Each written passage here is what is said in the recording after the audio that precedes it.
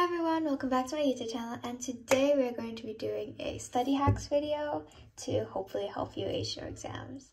This video is going to be broken up into 3 different parts. So the first is study prep, then it's study, then your actual study tips, and then general exam tips. I hope this video helps you out. Let's get started. I cannot stress this enough, you need to exercise before you study. Even if it's just dancing around your room or walking around your house aimlessly, any form of moving your body is good. In response, your brain is flooded with extra blood, which is rich in oxygen and nutrients, to make what it thinks could be life-changing decisions. In addition, a brain structure called the hippocampus is stimulated during exercise.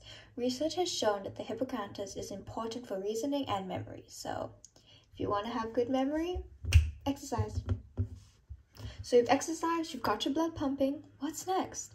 Find a good study space. Pick somewhere you can focus and has everything you need to study. Pick a place that is clean and tidy, because cluttered spaces equals cluttered minds and can increase your stress and anxiety. Also, try not to work anywhere that is asking for sleep. Don't work on a bed and don't work on a couch.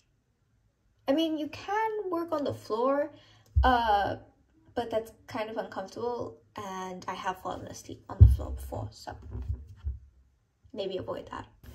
Okay, now you've got everything done, you have a good place to work.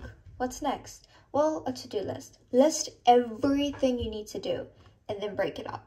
For example, if you need to do an analysis, don't just write into your to-do list, finish analysis. That task alone is so daunting and stressing me out just thinking about it. Instead, write something like analyze text, make notes, and then write out analysis. That way the task is broken up and it seems easier to handle. Now, you've got a good place to work, your blood is pumping, and the last thing you need to do is just start. And that is the hardest part. When studying, your mind tends to wander off a lot, and that is completely understandable. So to try and avoid this happening, try out the Pomodoro method. Basically, you study for 25 minutes as hard as you can without getting distracted, and then once your timer goes off, you take a 5-minute break. It is much easier to work in 25-minute increments and get as much things into your head as you can in that short period of time than sitting at your desk for hours and hours on end without learning a thing. Try out different study methods. Everybody's brain is different. What works for a friend may not work the best for you. So take some time, do some practice tests, and try out and experiment with different methods and see what works.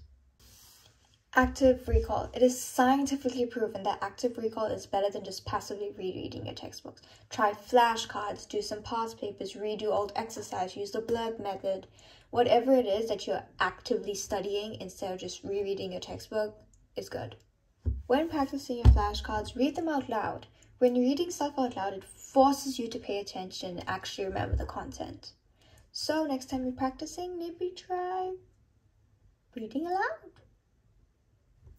Download study apps that can help you focus. I use Study Bunny, and basically you set a timer and you start studying. The longer you stay studying, the happier the bunny. And from studying, you can also earn like coins and carrots and buy them little things, and it's so cute. Oh my gosh, I love them so much. Make use of mnemonic devices. Any way you can find an easier way to remember material, use it. Like Mrs. Grant to remember the 7 life processes. Any way you can make studying and remembering all this content easier for you, take advantage of it.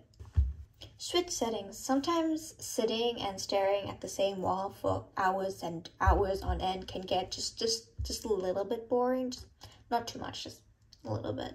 So try to switch up your workplace every once in a while. Maybe one day you can sit off to school and study, or one day you can go sit in your sibling's room and study. I don't know. Just make it exciting, and it'll help keep your brain on its toes. Try working with a friend. You guys can help keep each other on track and help each other if you get stuck.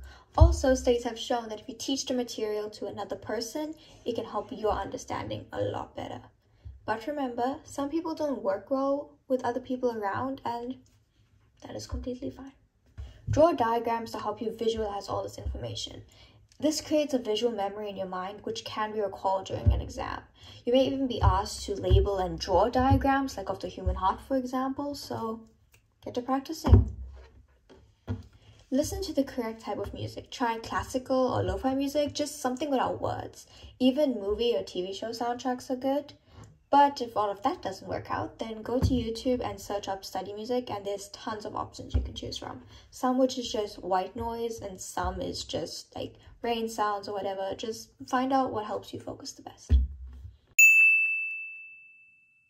Exams are a very stressful time, and usually you'd want to put all your extra hours into practicing for your papers, but balance is always key. Take some time and spend it with your friends, even if it's just over text or playing a quick video game. You need to fuel your brain, and friends are pretty good at helping with that. Eat well, please. I know it's easy to get sucked into studying and forget about the things you need to survive, but don't.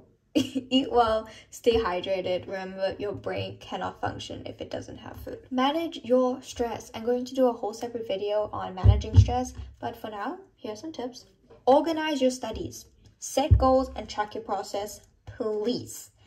When you start to feel overwhelmed, take a break. Give your brain a break. Go for a walk, write in a journal, talk to a friend. It's okay to take a step back. And lastly, don't compare yourself to other people. Sometimes you can work your hardest but still not get the best marks, and that's okay. At the end, hard work will always pay off. I hope you all enjoyed this video. Please give it a big thumbs up if you did. Subscribe to my YouTube channel if you want to see more videos, and I really hope these study hacks help you in preparing for your exams. Have a lovely day. I'll see you guys next time.